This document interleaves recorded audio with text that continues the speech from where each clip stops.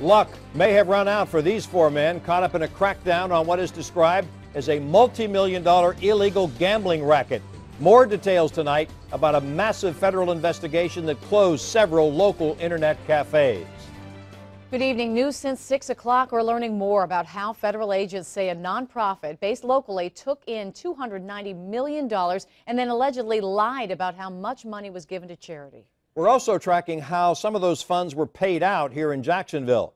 At the center of the investigation is this man, Jerry Bass, co-owner of Allied Veterans of the World. He was arrested here in Jacksonville today. Also in custody, on the right side of your screen, former Jacksonville Bar Association President Kelly Mathis and Fraternal Order of Police President Nelson Cuba, along with Union Vice President Robbie Freitas. We're covering this story from several angles. Adrian Moore is talking with a retired local police officer about the arrests of Cuba and Freitas and getting FOP reaction.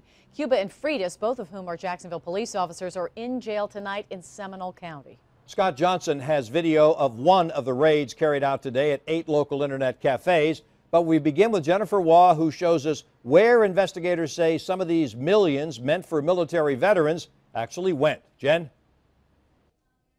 Is in this 130-page search warrant detailing where profits from 43 internet cafes around our state ended up. Federal investigators say that Allied Veterans told everyone on its website, on its Facebook page, that the money was going to help needy veterans and their families. But the feds say that's not true. Instead, the warrant shows this. Check out the numbers, that only about 2% of the $290 million it was made over 6 years went to needy vets. In 2008, Allied received $5 million, then $1.3 million in 2009. But the real story, these numbers, these amounts, $5.7 million, $8.1 million, that's the money the feds say Allied funneled into a for-profit organization that it also opened, and that its owners use the money for their own gain. One of those owners is Jerry Bass.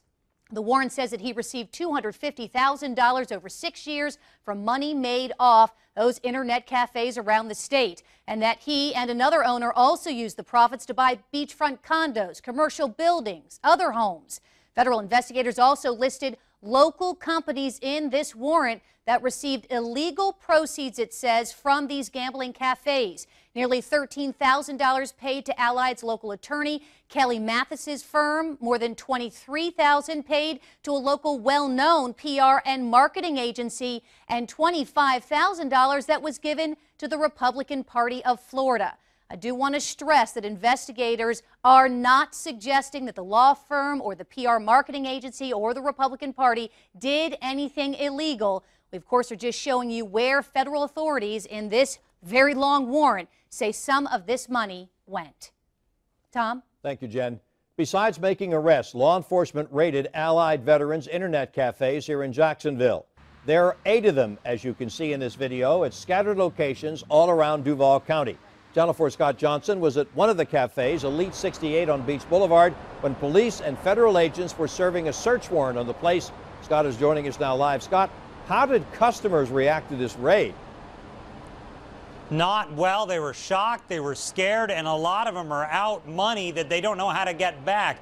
This is a facility that the owners say right here. They said this is not a gaming establishment. Apparently the federal government disagrees. They went in here today, closed the place down. They did not arrest anyone here, but they did shut it down, lock it up, and this is all that's left. It says, due to technical issues, we will be closed until further notice. Those technical issues mean a major search warrant that was served right here.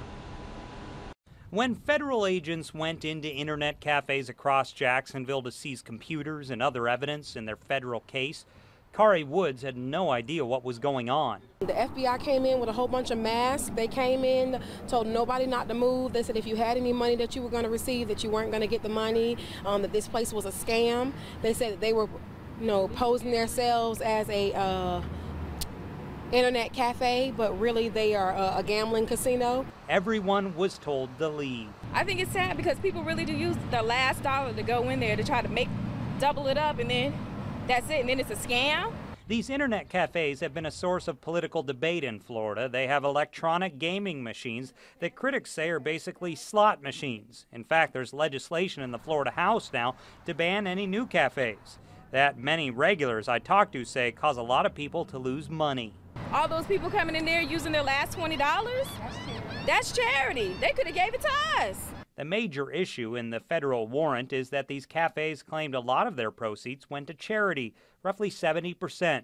But the warrant says investigators could only account for 2%.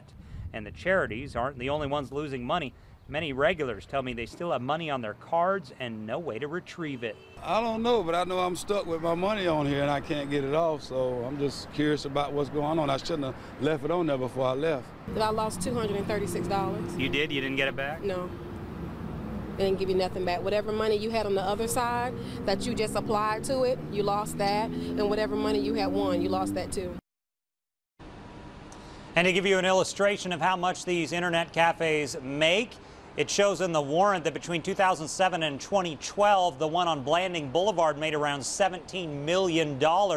It also shows that all of these internet cafes made at least $2,000 any one day they were open, and sometimes a whole lot more. We're live on the South Side. Scott Johnson, Channel 4, the local station. Shock and disbelief. Strong reactions tonight to the arrest of FOP President Nelson Cuba and Vice President Robbie Freitas from the union's rank and file. Their role in this still unknown. The Fraternal Order of Police released a statement late this afternoon. Channel 4's Adrian Moore is joining us live now with what the FOP's Board of Trustees is saying and has more on the reaction to the investigation from the FOP. Adrian?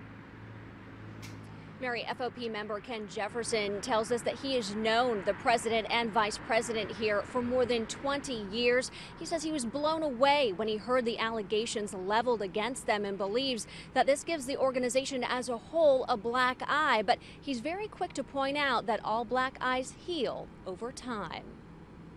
My stomach just dropped and boiled up into a knot. I couldn't believe it. A wave of shock and disappointment from Fraternal Order of Police member Ken Jefferson after learning two prominent and well-respected leaders in the organization were arrested on racketeering charges. Right now the mood is somber because the members just can't believe this has happened. FOP President Nelson Cuba, along with Vice President Robbie Freitas, were among several arrested on Monday.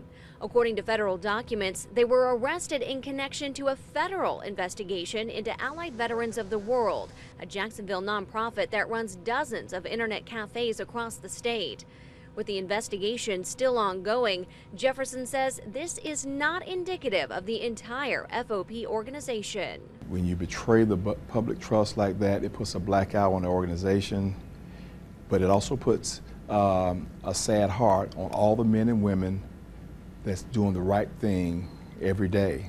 In a statement, FOP says, quote, "We have no information that any part of the FDLE investigation has been directed towards the Jacksonville FOP or the Jacksonville FOP Foundation.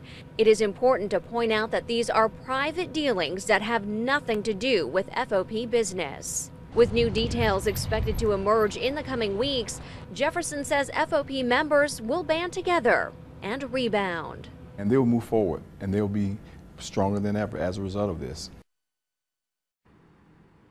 Now, as we come back out live, we want to mention there was an emergency meeting held here at headquarters earlier this evening, but so far they have not named a new interim president or vice president. Adrian Moore, Channel 4, the local station. Thank you, Adrian. And Channel 4 is continuing to dig deeper into this illegal gambling sting. Ahead, all new at 11, we're combing through the search warrant to find out more about how federal investigators took down Allied veterans. We also speak with a local attorney to find out how the RICO Act works and why it was originally used to take down the mafia. And if you'd like to read it, we've also posted all 130 pages of the search warrant on news4jax.com. Just click inside the article under top stories.